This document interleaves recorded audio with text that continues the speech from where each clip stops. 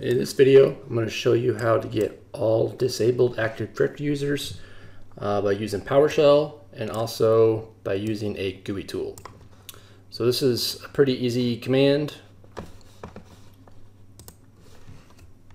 So it's just Get-ADUser Filter, and then we're going to filter for it when enabled equals false. And I'll put these commands in the notes, and they're also on my website, so you can just easily copy and paste them. So when you run this command, you're going to get some details here. It's going to list the disabled accounts, but it doesn't actually list. Oh, yeah, it does. Enabled. So enabled equals false. But if you want to filter this so you can just get specific information,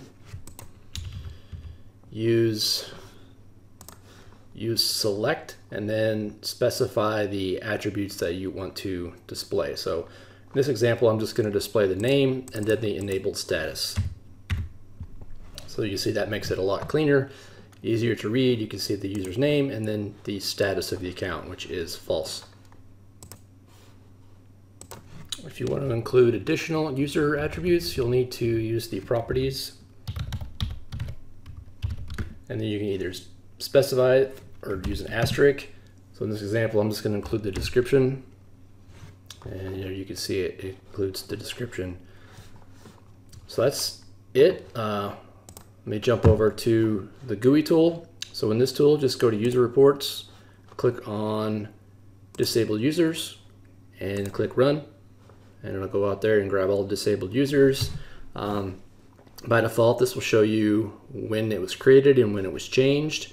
So this is kind of useful to see. You can see this account's disabled and when it was last changed was today.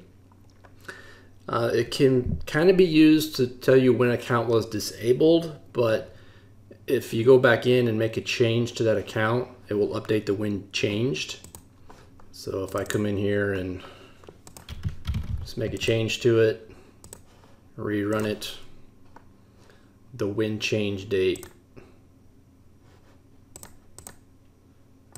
Let's see, where'd that account go? So this, so I went into this account and I changed a couple of things. I changed the first name, I changed the office, and then when I rerun it, the when change date updates. So that's how you do it with the Active Directory Pro Toolkit. You can see there's a bunch of built-in reports. You literally just click on the report and click run. And if you want to select a specific OU, an entire domain is selected by default, but you can select groups, OUs, and click run. And then if you want to export it, just click export, select your format. So that's it for this video. Again, I'll put those PowerShell commands in the notes, and I'll link to my an article that's got some more PowerShell commands, like how to